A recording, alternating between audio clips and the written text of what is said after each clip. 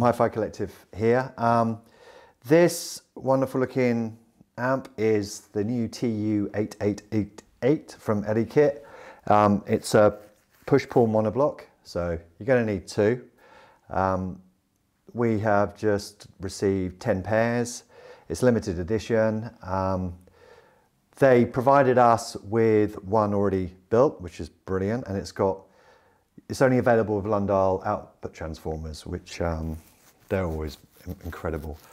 Have a look at our video of our visit. We went to Lundal factory in Sweden a couple of weeks ago. Superb products and lovely people. So here we have it. It's to outline, it's a push-pull. So you basically have to have a preamp to run it.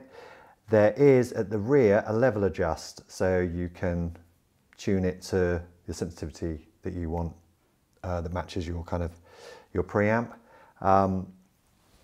The input valves here, you've got an EF86, and then the ECC82 is the phase splitter, and then on the output there's multiple valves you can use.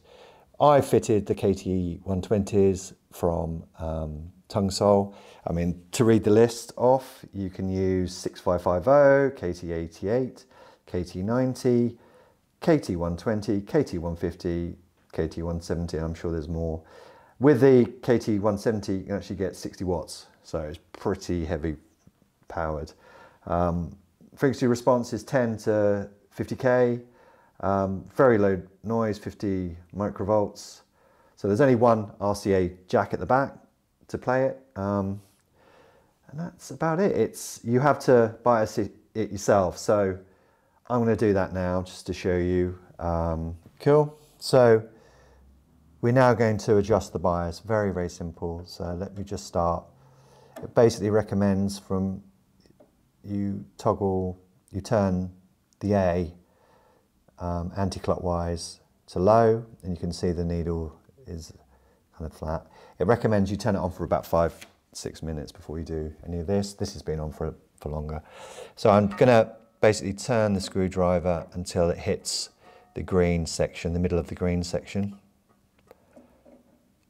Now you might occasionally have to just adjust it. Oh, and you want to get in the middle of it, so slowly turny. So it's in the middle, there you go. And then the next one to do is the IP balance.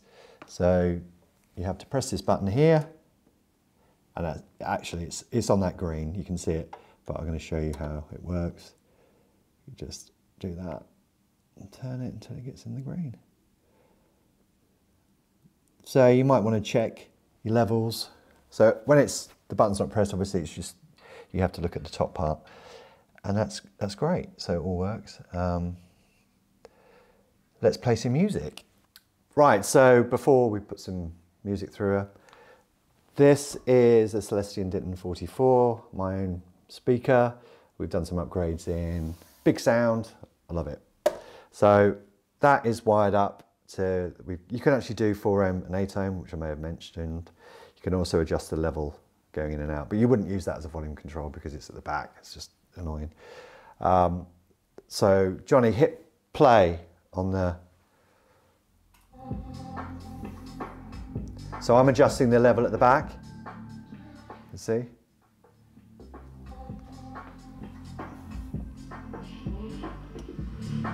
And then I'm adjusting the HiFi thing I've got here.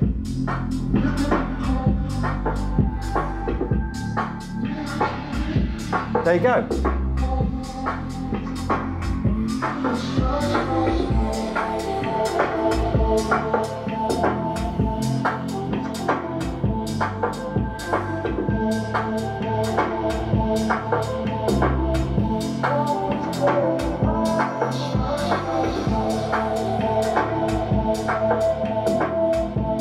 Just before I sign off, I want to say a big thank you for watching our videos.